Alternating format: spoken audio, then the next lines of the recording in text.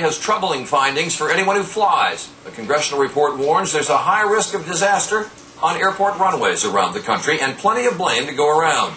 Over the past year, there were 370 runway incidents, more than one a day, including 24 very close calls. ABC's Lisa Stark reports on the danger.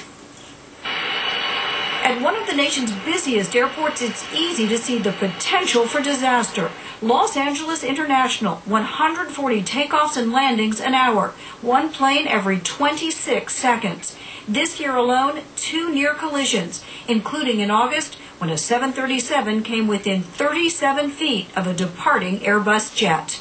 It's not just LAX. The new report warns of a high risk of a catastrophic runway collision in the U.S.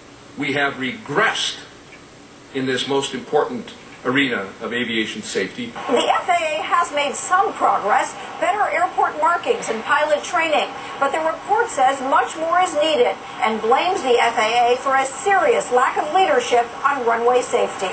It also points the finger at a growing problem, air traffic controller fatigue. At least 20% of controllers at 25 air traffic control facilities are working 6 days a week.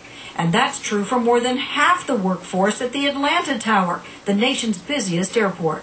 The fatigue sets in, and fatigue causes controllers to make mistakes. The report found the FAA has no good plan to deal with controller fatigue. The union says it's down 850 or 7% of qualified controllers this year due to retirements. We made suggestions to the FAA that they need to find some way to start addressing that immediately. And the GAO warns with the skies getting more crowded, runway safety concerns are only becoming more urgent. Lisa Stark, ABC News, Washington. And up next, the surfers riding high and tempting fate for the waves of a lifetime.